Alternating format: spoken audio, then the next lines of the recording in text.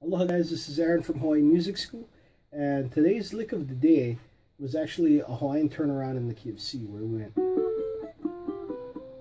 Okay, I'm going to teach you guys how to do that, so let's break it down real slow and easy. So we started off with our third finger on the 6th fret of the 3rd string.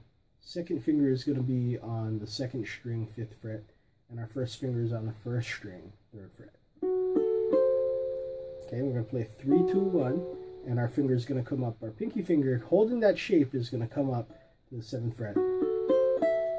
Okay, that's the first part. Now the second part is taking the whole shape down a half step. And how we did that, we're just going to slide that finger over 1 fret. So now we're at 5, 3, 2. And then I'm going to slide in to my C shape, which is, well, it's an A shape, but it's the C chord. I'm going to slide in into the shape. So that's going to be 2 fingers on the bottom with my first finger, right, at the 3rd fret, and my second finger is going to be up here on the 3rd string, 4th fret, and my ring finger is going to be on the 5th fret of the 4th string. So yeah, so all together. Okay, so the last part of it is after we play the C chord, we're going to slide up from 6 to 7 on the 1st string, and then back down to the 3rd, and then we go again. Okay, so all together.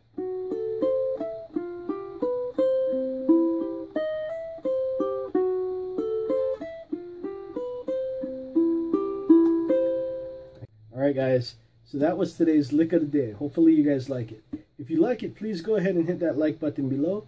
And if you're not already subscribed, go ahead and subscribe, because I could always use more subscribers on this channel.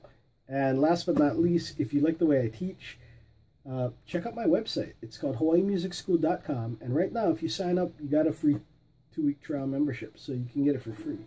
Can't beat that, right? So hopefully I'll see you guys on there. And please, as always, leave feedback. Aloha.